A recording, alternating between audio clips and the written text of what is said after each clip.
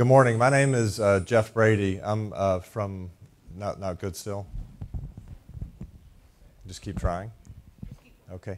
I'm from the Agency for Healthcare Research and Quality in the Washington, D.C. area, part of the federal government, Health and Human Services. It's really a pleasure to be here with you today. Just very briefly, my background, I'm a preventive medicine physician, sort of trained initially in the Navy, transferred to the Public Health Service now. And the research program that I manage, I'm going to tell you some more about, but our main topic is patient safety. And the entire agency that I work for, the Agency for Healthcare Research and Quality, is focused on healthcare quality and safety. So safety is a big part of our mission. So with that, I want to jump right in. I want to start by thanking Stephanie for reaching out to our agency to invite us here. It's really great. I think the heart of this conference really is consistent with kind of our approach, which is to engage a broad range of stakeholders. I think this group is even farther outside of kind of the classic sweet spot of the folks we engage with, who are primarily clinicians, healthcare system leaders, but again, we are, as you'll hear, expanding our reach and our focus. Quite simply, I think Stephanie did a great job of teeing up what I'm going to say, which is we focus on what causes harm to patients. So obviously no one wants this to happen, but I think over the past 20 years or so in particular, since the release of the seminal report To Err is Human from the Institute of Medicine, that really opened our eyes to patient safety issues and concerns, and again the realization that in spite of the primary focus of healthcare to improve health status, unfortunately, in too many cases, we actually harm patients, whether that's with medication errors, healthcare-associated infections, miscommunication that sort of creates the opportunity for those and other problems like pressure ulcers. Whatever it is, nobody wants patients to leave worse than they come to healthcare, but again, it happens all too often. And I'll say a little bit more about that, including some data that that really helps drive our program. So again, thank you to Stephanie, also to our host Nortec and the folks here at Harvard for hosting us in this great space. So make sure I've got the right, oops.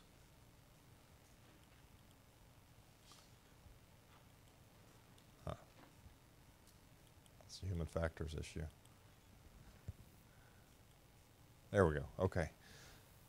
So again, from the Agency for Healthcare Research and Quality, on behalf of my boss, the agency director, Mr. Gopal Khanna, again, thank you for having us.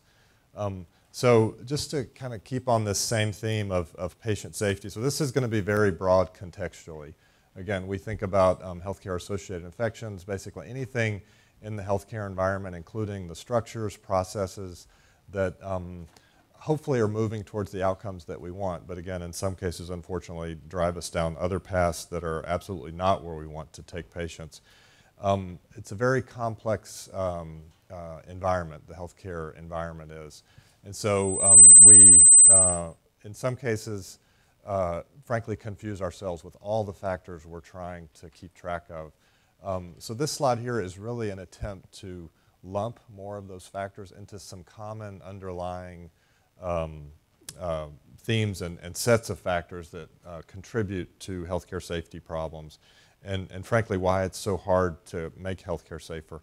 Obviously, again, it's a complex environment and it's complex in many different dimensions, not only the technical things we're doing with clinical care, but organizationally. Just think about it from a patient's perspective. Most of us are patients or we have family members who are. It's complex organizationally. Just when you get referred to a specialist, sometimes that's another organization altogether. Are they going to get my information? Am I going to have to repeat my story? Are they using the same electronic health record? All those, and billing, how is billing going to work? What am I going to be responsible for?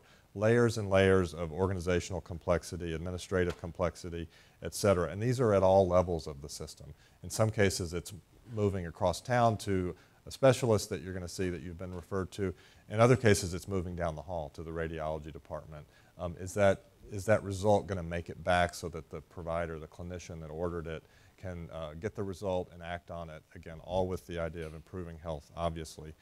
I'm a bit nervous about saying it to this group. Engineers get, I think, great fundamental training in systems and the importance of systems.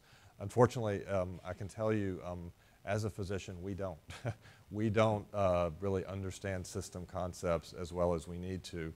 I have a hopeful slide at the end of the presentation that sort of demonstrates that that's changing, and hopefully changing in a pretty dramatic and fast way. And I've also mentioned, again, communication. Poor communication is at the heart of a lot of challenges, and that impedes our ability to improve safety. So keep these in mind, if you will, as we go through, because just about every problem that I'm talking about and also the solutions that we're bringing to bear on those problems are working on these various sets of factors. So a little bit more about our agency, the Agency for Healthcare Research and Quality. These are the three main buckets of activities that we support. We are fundamentally a research agency, so we're very similar to the National Institutes of Health. Unlike NIH, our main focus is on health care, not necessarily health and biomedical systems. We're focused on processes, healthcare delivery, what does the system look like? Again, is it achieving the results that we intend it to achieve? We have realized that just producing knowledge is not enough, especially based on the topic that we're trying to address, healthcare delivery. We've got to translate those materials, that knowledge, into materials, resources that really help teach and train healthcare professionals and systems so that we can actually, again, bring that information, that knowledge to bear. One of the things I've said over the years leading the program that I lead is in many cases we're playing catch up on the theoretical side. We're dealing with doctors, nurses, other technicians who don't have the fundamental theoretical background in systems or even in management, in communication, in culture. And so our tools are not only telling them how they can, showing them, demonstrating how they can improve their systems, but we're kind of sneaking in theory because they don't have it, right? You know, so we're playing catch up. Again, I'm leading up to a hopeful slide at the end that will put us hopefully in a better frame of mind for what the road ahead looks like. And then finally, we're constantly tracking with measures and data how we're doing, how we're improving. And the other point I want to make about measurement is we're focused on improving our ability to measure. If you're following kind of healthcare policy circles now, and actually for the past decade or more, there's a lot of talk about provider burnout and the burden of measurement. This is a very real scenario where we're stuck in this situation of recognizing we need to probably measure more, or at least improve what we need to measure, but there is appropriate pushback from the field. You know, stop, enough, we can't measure more. One of the things we also see is we spend most of our capacity on measurement, and that leaves very little capacity for actual improvement and use of the measures. So balancing all that out, that's just yet another challenge that we have, and how can we measure more efficiently? Information technology offers us some hope there, but that has also been a challenge, and in the almost 30 years that I've been in healthcare, the promise of health information technology hasn't quite delivered completely yet, and it's actually talked about as an important source of burnout, the clinician having to manage not only the clinical scenario and the patient, but also the electronic systems and, you know, are they treating a computer versus the patient? You've probably read about this. So what are our more specific priorities in patient safety? I've mentioned we're focused on the causes of harm, really understanding why it occurs and how to prevent it. You can think about this as the basic research of patient safety, just what presents problems, such as venous thromboembolism, blood clots that patients get.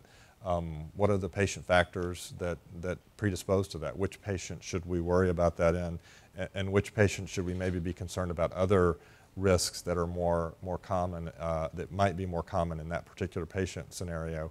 I mentioned the need to work on applying the knowledge. We sort of translate that into our own program, not just agency-wide, but in patient safety. Congress has really been kind to us on the healthcare-associated infections front. More than half of the funding that we receive for patient safety through appropriations is dedicated to healthcare-associated infections. They're sort of recognized as being at the cutting edge of patient safety. I think that's due in part to the fact that there is actually something a little bit more tangible that is a bad thing. It's the closest thing we have to cancer in the quality and safety world, where we can point to something in a petri dish or on a list, you know, a bad infection. But but it has a lot of similarities to the other problems in patient safety, and I think we're getting some of the benefits of more efficient work on addressing things not piecemeal, HAIs over here, falls over here, medication safety over here, but there's kind of this underlying foundation of organizational capacity that actually has some relevance to all of those. So some of the efficiency that we're working on is what are the common things that can help prevent patient safety problems, and what are the specific tailored things, perhaps like airflow and better air management. I've already talked about communication and engagement. This is not just among the professionals who work in the health space every day, but the role of the patient is critical too, because we know as care shifts more to the outpatient setting, we're not with patients to sort of guide them every step of the way. So we've got to communicate better, provide them with information support, who to call, where to go, what kind of direction do we want to give them so that they can be a more active role in their own patient.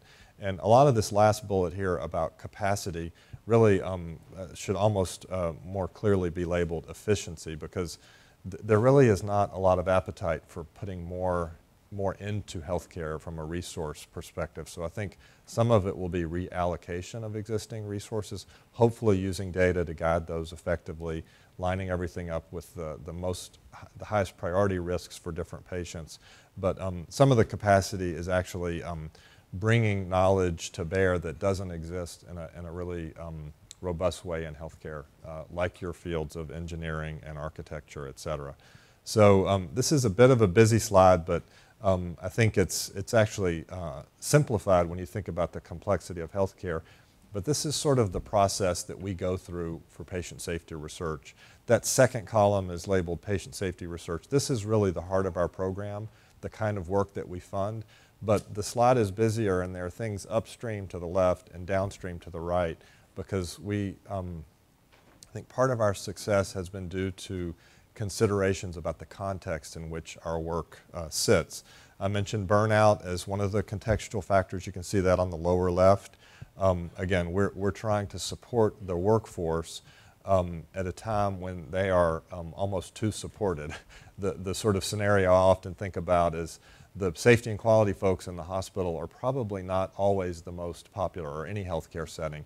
In fact, in some cases, clinicians who know who they are, if they see them and they can duck down another hallway, they do that because they know another opportunity is coming their way for another project.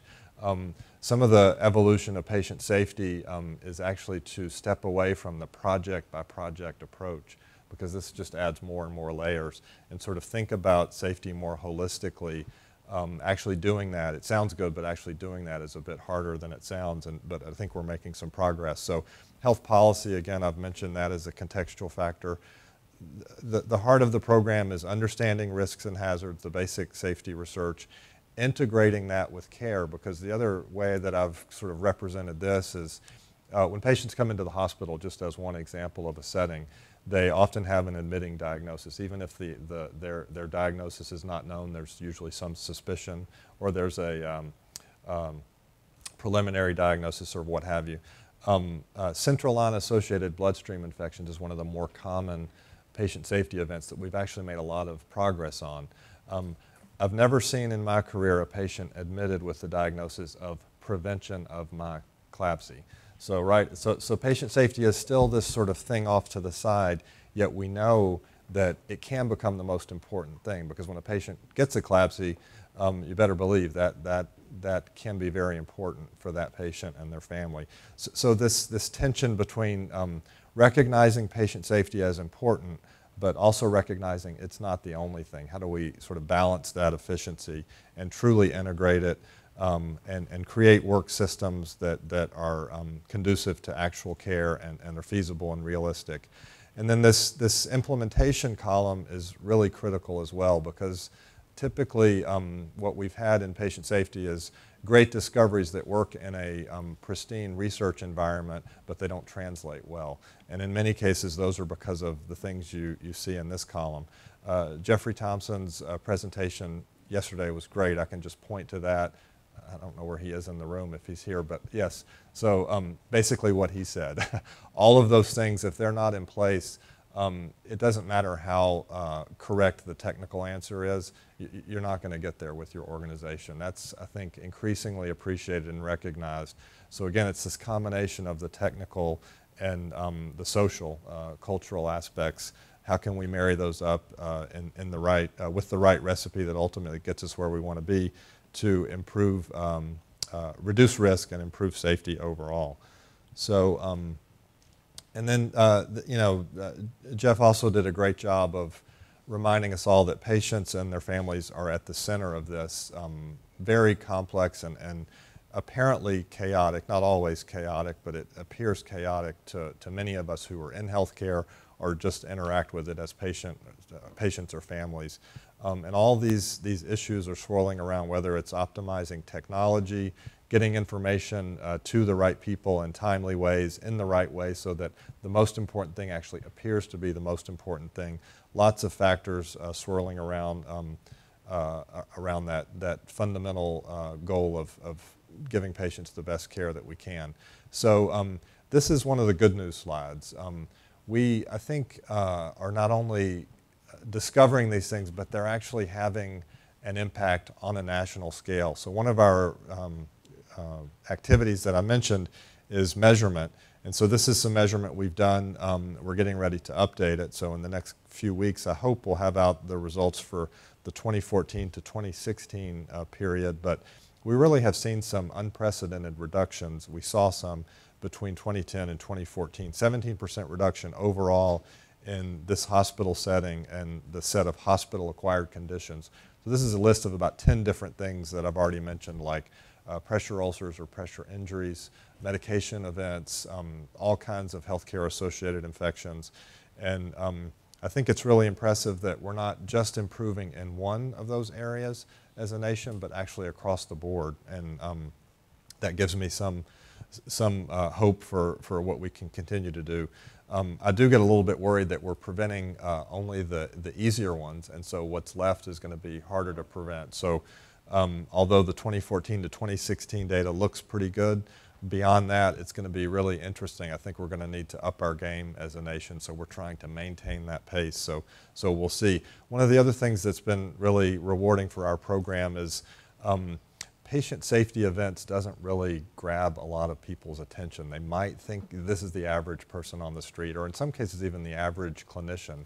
And so translating those somewhat wonky labels into meaningful impact that people understand, usually deaths and dollars, get people's attention. And I can tell you these are pretty conservative estimates. One of the things we didn't want to do was inflate this in a way that wasn't supported by the evidence. Again, we're fundamentally a research agency. So this is really pretty conservative that, based on our best review of a lot of literature that shows when you have these events, patients that have them and patients that don't, all other things being equal, what are the costs of care? What are the differentials? That's what we see there. And then most importantly, what are the different mortalities? And so I would invite you all to go look at the information we have and kick the tires on it, because frankly, we want more input to make sure that this is meaningful to others. And certainly if you all have data in your own organizations or organizations that you work with, we'd like to bring that to bear too and sort of test how representative this is at the local level. But we're pretty happy with it. So I'm now getting into some work that I think is pretty closely associated with a lot of the work you do. We labeled this particular series of grants Patient Safety Learning Laboratories. These are not about education. They really are about discovery and sort of the typical research approaches that we use. Although this one was not so typical. This is really a program that the P30 there is a grant mechanism. So for those of you who do research, we use, again, some of the same mechanisms that the National Institutes of Health use. These are center-based grants. So the heart of these programs is sort of interdisciplinary teams. So think clinicians, doctors, nurses, think also engineers, think in some cases the CFO and the C-suite, bringing them together in what we've termed learning laboratories, where they can work on not only single problems, HAIs or what have you, obstetrical errors, but actually sets of problems that contribute to those errors. So for example, one of the projects at Stanford University looks at the labor and delivery suite and sets of problems like the display monitor that clinicians use in real time during the delivery process. Is that in the right location? Does it have the right clinical factors appropriately prioritized and prominent on the display so that all the team can see it and it's clear that everybody's sort of treating the same patient and the same numbers at the same time? Something as simple as that, actually. Healthcare hasn't always done a great job in thinking through these engineering principles that I think are probably very obvious to you. So I think there's a lot of opportunity here to do more. That same project is also looking at the delivery table. And as care shifts, for example, there's recognition that delaying the clamping and cutting of the umbilical cord actually has benefits to the patient. And so how do you do that? What does the delivery table look like in a way that doesn't add more risk to the patient? And so that's another part of, again, this combined set of issues that Stanford is looking at. So these are very real projects that are looking at things in a comprehensive, more holistic way. And I can tell you that some of the challenges that these groups have encountered really relate to communication, the vocabulary that different fields use.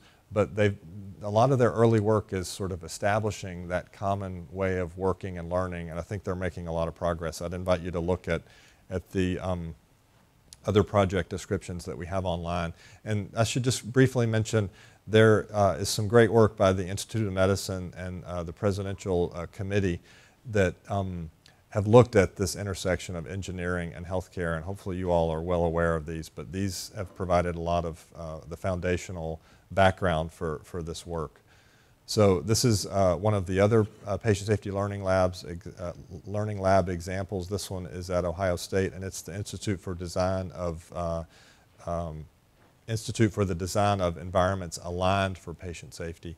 And so they're looking at a host of related issues, things like cardiac alarms and how they affect decision making, sort of real-time HAI surveillance. It's compelling for us to look back and see what happened, but I think one thing that a lot of sort of the cutting-edge groups in patient safety are looking at, how do we get the right data in real time and hopefully intervene and prevent before HAIs or other types of patient safety events occur. So again, some exciting work. I wish I had more time to tell you more about it, but happy to answer questions. So this is another area that Congress has recognized and been interested in. We're now on our third round. The grants for this third round are in review right now. The application period has closed. I'm hopeful we'll have the opportunity to solicit more applications, but we're looking forward to reviewing and announcing this next set. We shifted the grant mechanism, but fundamentally the interest in our work hasn't changed. We now use this R18 demonstration grant, very kind of active and associated with care itself in the field and implementation and demonstrating these principles. Again, at the heart of these design principles, systems engineering, but also our traditional area of health services research, all of those combined. Another related area is healthcare simulation. Folks have a general awareness of simulation and how it's used in training, but also in research. So we have funded this work for some time. It's very closely related to patient safety, not exclusively in the emergency department, but that's a classic area that applies the use of simulation methodology. Think of things happening quick in real time. It's very conducive to studying, again, in a short time frame where things are a bit more explicitly happening in the clinical environment, but again, it's applicable in many other clinical settings as well.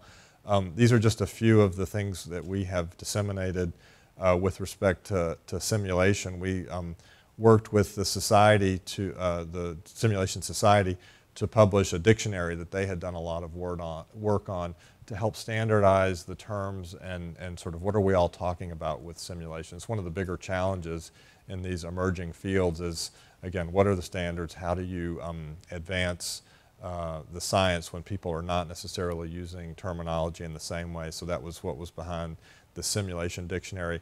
And that other cover that you see there, this is a publication we disseminated during the Ebola epidemic. And while it's focused on the Ebola epidemic, the intent really was to open people's eyes to the use of simulation in a very real-world setting.